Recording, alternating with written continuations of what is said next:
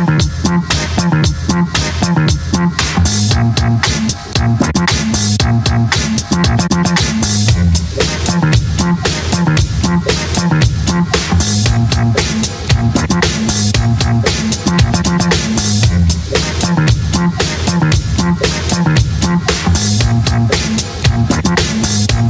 to the Power Factor Show.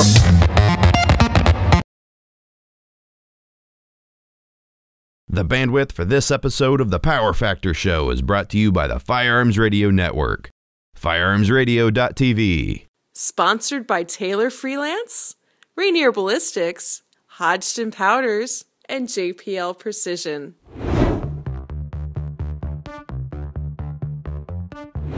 Hey everybody, we are going to be doing another episode with Chris Hodgdon like we've done in the past to basically get your questions and anything that you have on your mind answered. So if you have anything, load questions about powder, questions about the industry, questions about Hodgdon, stuff like that, go ahead and get the question into us and we will forward it on to Chris and have him hopefully answer it during the upcoming episode.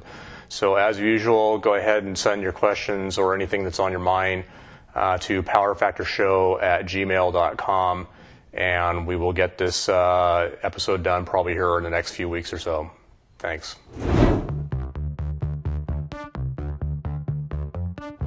Hey Power Factor fans, I'm Rick, and I'm back with a little tip for you this time, a little competition tip. If you're an IDPA shooter, you've been an IDPA shooter for very long, you may remember previous versions of the rule book. In an earlier version, they used to have a list of approved holsters, and if your holster was not on that list, it wasn't legal for competition. That was replaced by a list of features. Of course, the problem, of course, with having your holster has to be on this list, well, that meant you couldn't make a holster. You couldn't use a holster that was made by a small local holster maker that didn't submit something to headquarters for approval. So you could have two substantially identical holsters as long as one was made by a major maker and it was in the rule book, it was legal, but another one that was identical that was made by somebody who hadn't submitted one for approval, it was illegal.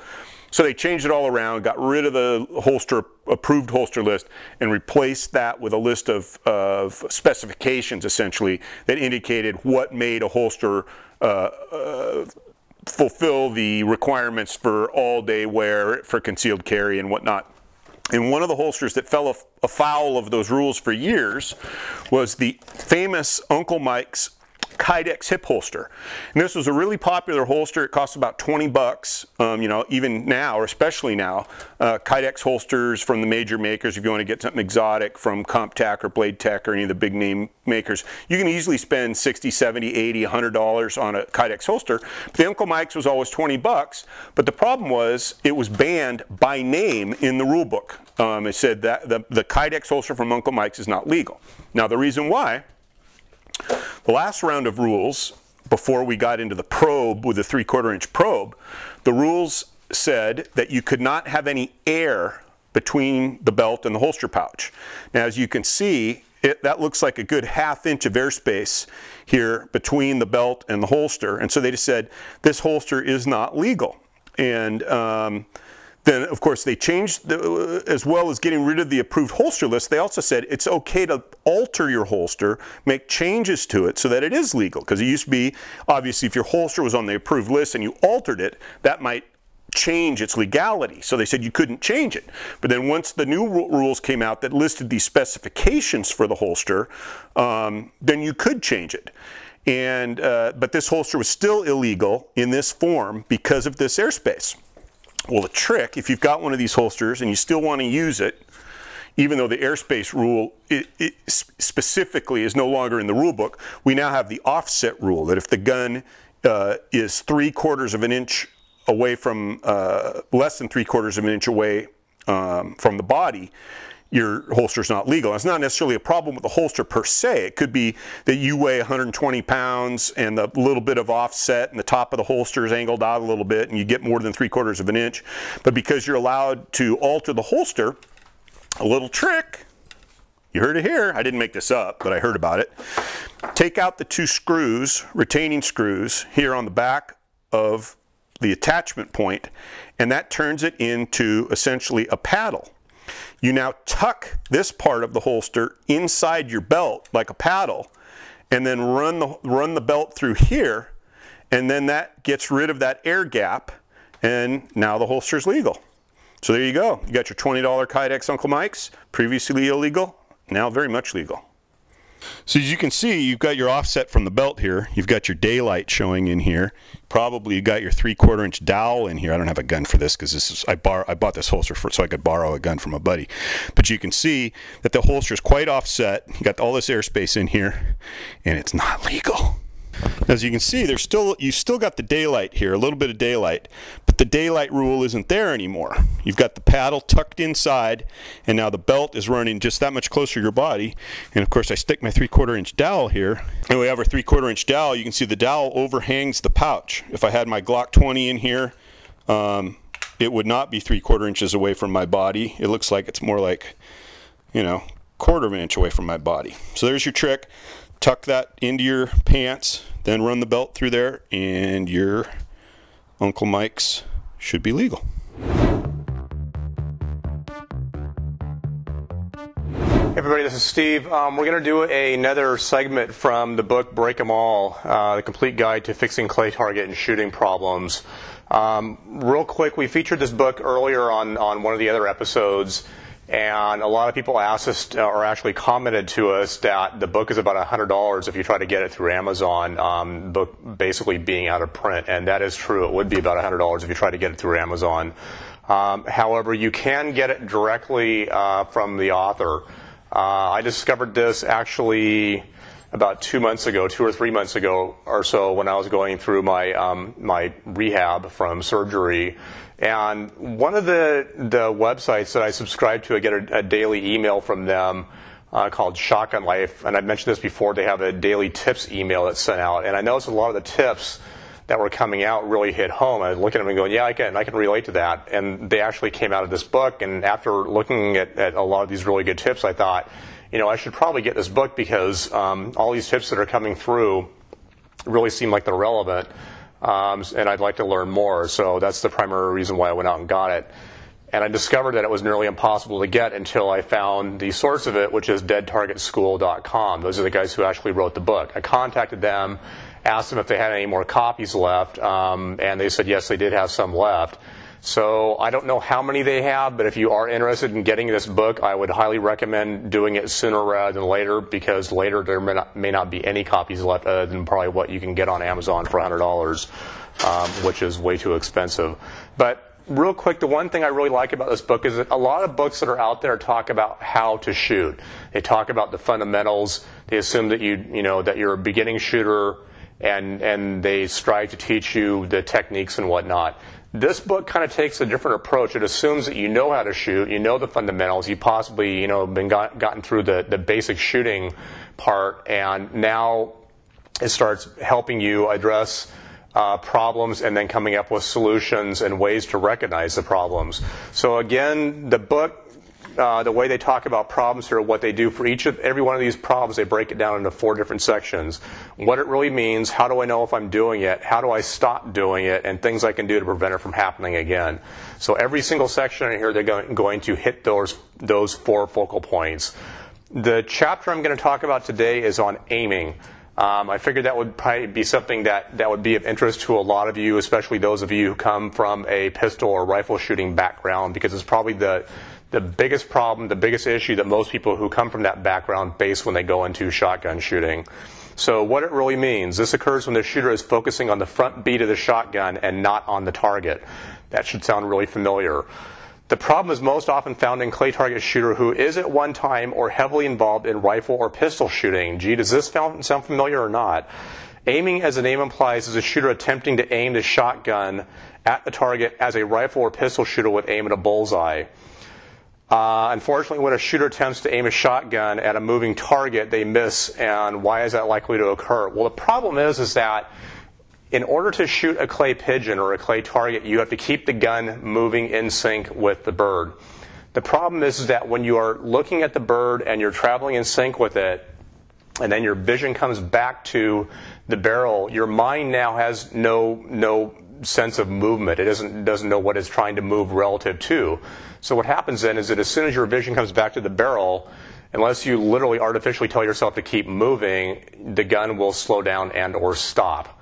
And that is basically one of the real signs that a person is aiming. You'll see this happen when somebody is tracking a target, and one of two things will happen is that just before they go to shoot, the gun will literally come down and stop, or as they're going to shoot, the barrel will be doing this all over the place relative to the bird. And you can then tell immediately that the person is aiming, because what they're doing is they're coming back, focusing on the bead and trying to put the bead on the bird and get a perfect sight picture, which you don't want to do. That's not how shotgunning works.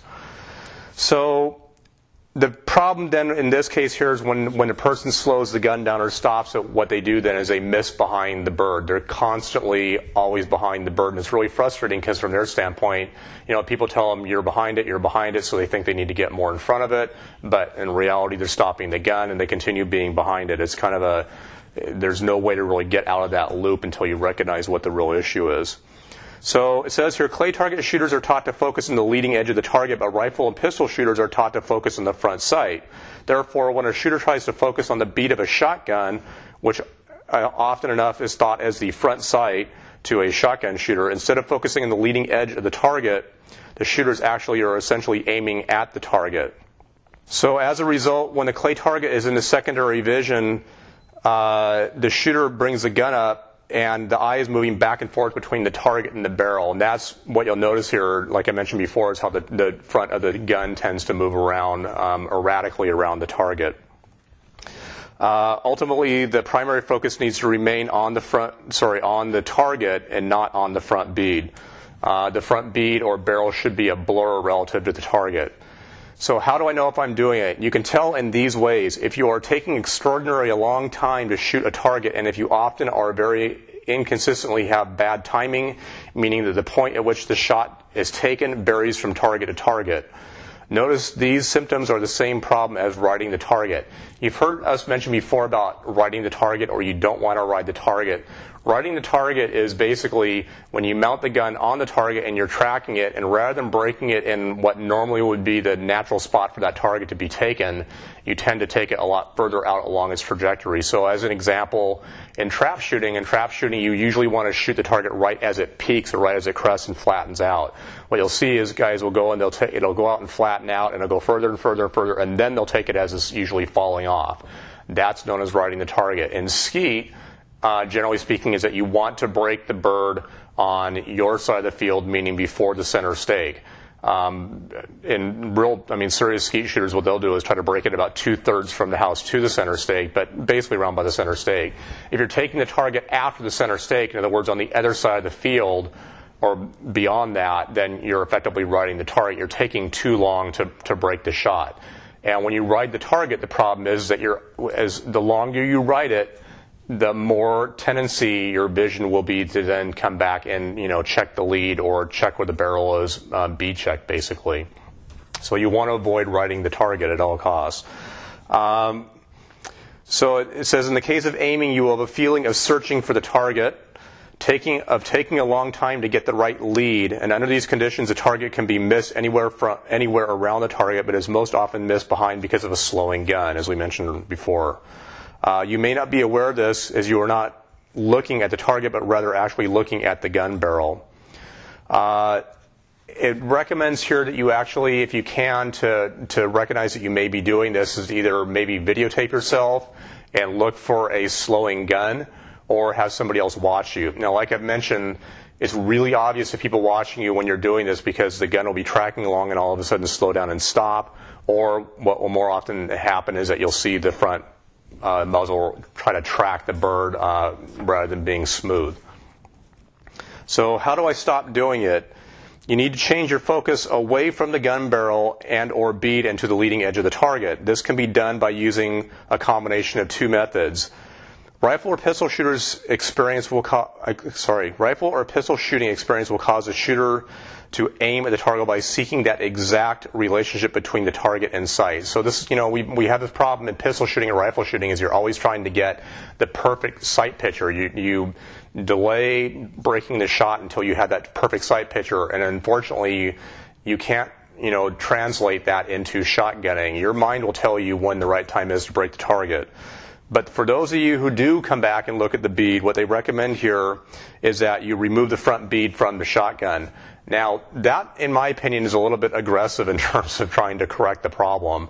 Sometimes guys will use actually sight black, or sometimes they'll use like tape or something like that over the bead.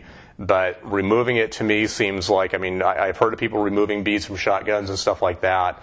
But before going and doing that, I would probably recommend a little less permanent solution. Yes, if you remove it, you can probably put it back in. My concern about removing it would be that if the threads are tight or whatever, you end up snapping the bead off the gun, or when you try to go put it back in, that you end up cross-threading it or something like that. So I would, rather than taking the bead off, I would recommend just masking it out. The other technique that they recommend here is practicing at home with an unloaded shotgun. And their method is actually rather interesting. Before I talked about the dry fire practice I did at home during my surgery rehab, and I used what was called the OSP 3-bullet drill, where you have effectively 3 targets. They're not necessarily bullets. They can be tennis balls or whatever. But the idea is that you are mounting the gun in front of the target that you're looking at. And the idea there is to get you comfortable with looking either down the side of the gun or across the top of the gun, be it a left to right or right to left target. But the idea is that you're not looking straight down the gun at the target. So what their recommendation here is that you should pick a spot on the wall as your target and then mount and point the shotgun at a location away from that spot. So far, so good. Keeping the eyes focused on the target, bring the barrel to where the eyes are looking, that is, at the spot. You should start the gun in a different location on the wall, always moving to the same target spot. When doing this exercise, you need to pay attention to the times the eyes will go back to the barrel and or bead. If this is occurring, you need to reinforce that the focus is on the target spot away from the gun, barrel, or bead. My only issue with this recommendation is that what I'd be afraid of, and what I saw before, is that when I start bringing the gun into my line of vision, in other words, what they're recommending is that you look at a spot and bring the gun to it. But when you bring that gun into the picture of where that spot is, what I'd be afraid of is that the vision will then come back and try to check the alignment of the gun beads, front, middle bead, if you have a middle bead, but especially the alignment of the front bead to the target. The problem doing that is that it reinforces that bring the vision back when you get close to a target, so that what I'm afraid is that when you go out and actually start shooting real targets, that you may be inclined to bring the gun to or toward the target and then come back and look at the bead again. So that's why I like the 3-bullet drill, where you're actually never looking at the barrels or at the bead at all. You focus on the target, and you have faith in your subconscious that your subconscious will put the gun where it needs to be in front of the target for a crossing target. So things I can do to prevent it from happening again. When you practice, you need to practice focusing on the leading edge of the target. A good way to practice is to watch other shooters' targets when you're not shooting. By watching other people's targets and practicing focusing your eyes on the leading edge of these targets, the eyes will become better trained to do this automatically. And I found myself even doing that when I've been out shooting either trap, or if I'm shooting skeet, or especially sporting clays, as I watch the bird travel and really get my vision into tune of actually looking at either the top of the dome or the leading edge, depending on the target presentation. So those birds are effectively free to you. You might as well let your vision do something while you're not shooting, and help basically get your eyes in tune with actually looking and tracking the targets. And it also actually helps you learn the lines of the target too, especially in skeet and or sporting clays. Not so much in trap, because in trap you don't know where your bird's going to go. So if you have any questions, send us an email at powerfactorshow.com, and I'd be happy to answer them. Thanks.